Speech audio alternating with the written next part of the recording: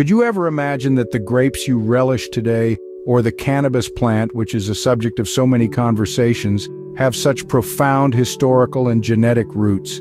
This journey of discovery takes us back thousands of years and traverses continents, revealing the fascinating history of domestication and the evolution of various species. Once upon a time, around 11,000 years ago, the first fruit to be domesticated by humans was probably the grapevine. This event, as confirmed by an international collaboration of scientists, occurred simultaneously in two separate regions, namely the Levant and the South Caucasus. The modern grape varieties we enjoy today originated from an ancient wild grape that existed across Eurasia and North Africa. Through hybridization with wild grapevines, these domesticated grapevines were enhanced for wine production. This domestication played a significant role in the development of civilization and the global trade of goods. Around the same time, but 1,000 years earlier, our ancestors were also cultivating another plant, cannabis. A recent study suggests that cannabis may have originated in northwestern China during the Neolithic period. After its domestication, cannabis spread to Europe, the Middle East, India, Africa, Latin America, and North America. Cannabis plants with higher levels of psychoactive compounds were likely recognized and used by humans in ancient times, with the earliest clear evidence found in a 2,500-year-old tomb in western China. Meanwhile, in the Americas, new research suggests that indigenous populations in the Andes Mountains adapted to tuberculosis thousands of years before Europeans arrived.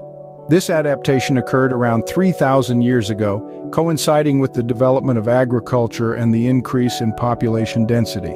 This challenges the previous belief that Europeans introduced tuberculosis to the Americas 500 years ago. Simultaneously, the journey of Neolithic genomes from Anatolia reveals that the I2c lineage was already present in northwestern Turkey 8,500 years ago and was assimilated by Neolithic farmers on their way from the Fertile Crescent to Europe. The highest concentration of I2 or I2a genome today is in Bosnia and Herzegovina, 50%, Croatia, 37%, Serbia, 34%, Montenegro, 29%, Romania, 28%, Macedonia, 23%, Slovenia, 20%, and Bulgaria, 20%. The I2 genome is also present in Albania, 12%, Greece, 9.6%, and Kosovo, 2.5%. Subsequent studies revealed that all Mesolithic European lineages became absorbed by the wave of Neolithic farmers. Yet, I2a, which is most common in the Balkans, stood out as the most common among them, amounting to 16% of the 69 Neolithic Y-DNA samples tested, making it the second most common paternal lineage after G2a, the original lineage of Anatolian farmers. In conclusion, these intriguing discoveries shed light on the origins of some of the most common and controversial plants in our lives today and challenge previous beliefs about the spread of diseases like tuberculosis. They also provide a fascinating insight into the genetic history of Neolithic humans. The journey of discovery is far from over, and as we delve deeper into our past, we continue to unravel the complex web of our shared history.